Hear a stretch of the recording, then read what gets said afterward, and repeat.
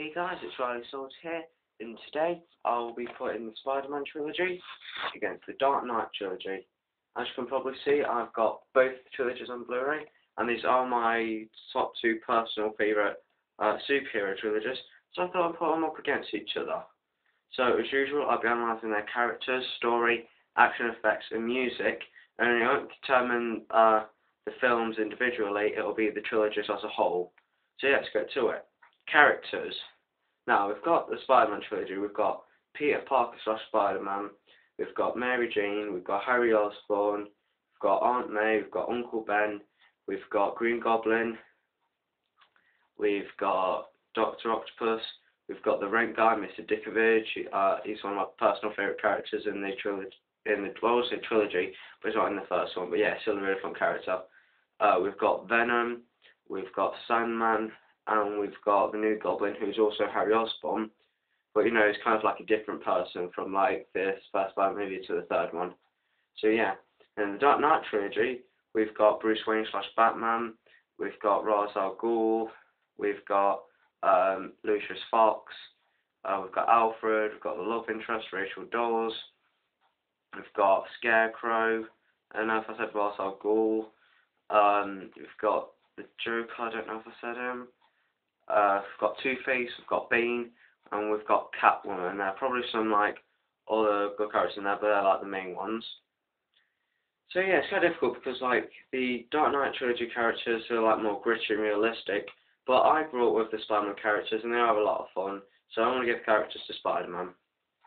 Story. Story in Dark Knight is pretty much like in Batman Begins. It's his origin story. It's a perfect origin story, one of the best origin stories probably I've ever seen.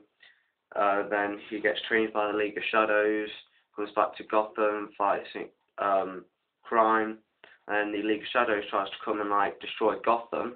So then Batman defeats Ra's al Ghul, the leader. And yeah, that's the story of Batman Begins. In Dark Knight, he's still being Batman, and then like a new terrorist comes into like Gotham. He's the Joker, very theatrical, makeup, all that stuff. And he is like kind of a terrorist, and he's killing people until like Batman feels his true identity. So that's like a probably big dilemma for Bruce Wayne. It's like, am I gonna like show the world I'm Batman, or like let everyone get killed every day? So yeah, it's a really good film. What they all are really. And The Dark Knight Rises. The story is his girlfriend died. Spoiler if you haven't seen Dark Knight. But yeah, he's been in like seclusion for about, I don't know, 9 years. No. I don't know, it's been a while. And then, like, he finds out about Bane, how he used to be in the League of Shadows. So it's like, yeah, I'm getting back into business and stuff. Meets Catwoman on the way. And what I do like about The Dark Knight Rises, Dark Knight Rises isn't that much of a good movie, but I like that Bane, like Batman's finally met someone who's like physically superior to him. And Dark Knight and Batman Begins, you don't get that. So yeah, that's a good thing about Dark Knight Rises. That's it, and that's the story. And I do feel like all of it is just one big story. It flows really well. You can watch them after another, straight after another, and it makes sense. So yeah, Spider-Man. The story of Spider-Man. Spider-Man 1. There's an ordinary teenager, Peter Parker, gets bitten by a spider, becomes Spider-Man. That's a great origin story. Probably a better origin story than Batman Begins, actually, in my opinion, anyway. So he gets his powers. He first uses them for like his own good.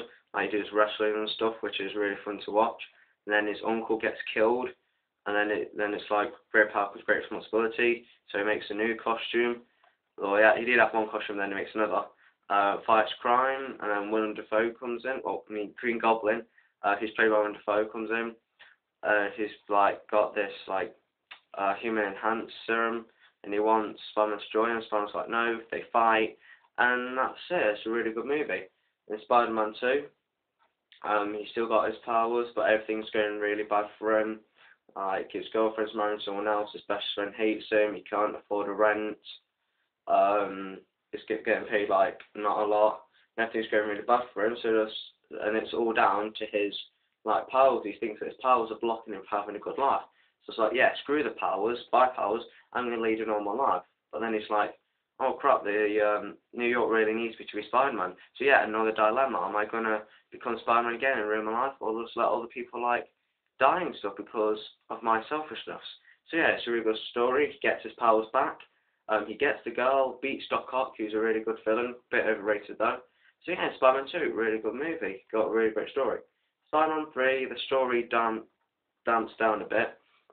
Everything's going really good for him, but then he finds out that Sandman killed his uncle, so he goes out to find him. He gets the black suit, so that turns him a bit evil, and it turns him into a very dancey person, which I don't know why the black suit would do that to you, but who cares? It's a movie.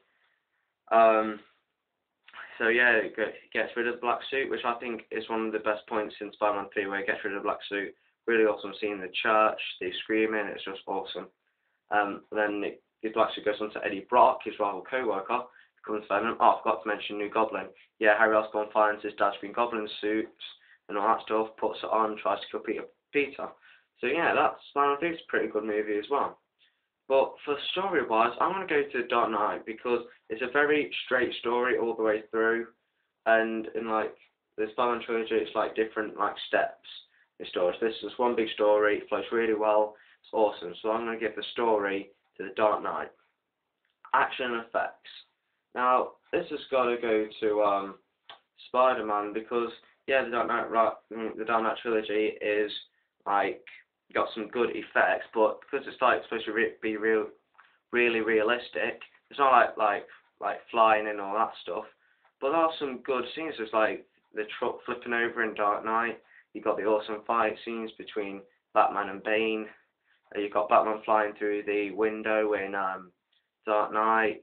You've got when Batman burns down the League of Shadows home thing, whatever it's called. But in Spider-Man trilogy, you've got Spider-Man swinging around New York. Doc Ock's tentacles look awesome. It's got some great fight scenes. The Venom's goo or symbiote, that looks really good. The effects on Sandman are just phenomenal. You got Green Goblin's glider flying through New York. It's just awesome. So action effects are going to go to the Spider-Man trilogy. Music. Now this is kind of difficult because both of the scores in these whole trilogies are so iconic. The Spider-Man score, it really it's telling you the whole story through music. It's just beautiful. And then Dark Knight trilogy, in the Dark Knight trilogy, it does the same. It's got a proper gritty sounding, gritty, but so much good's gonna happen. So that's really great. But the Spider-Man score is just so iconic. I'm gonna have to give it to Spider-Man. So yeah, it is 3-1 to Spider-Man, I think. Yeah, it is. And I do think that Spider-Man is the better trilogy because Dark Knight trilogy is gritty, it's realistic. Batman Begins is great, but so is Spider-Man. Dark Knight is great, but so is Spider-Man 2. Dark Knight Rises isn't that good, but neither is Spider-Man 3. But, in my personal opinion, the Spider-Man trilogy as a whole, it's a feel-good trilogy.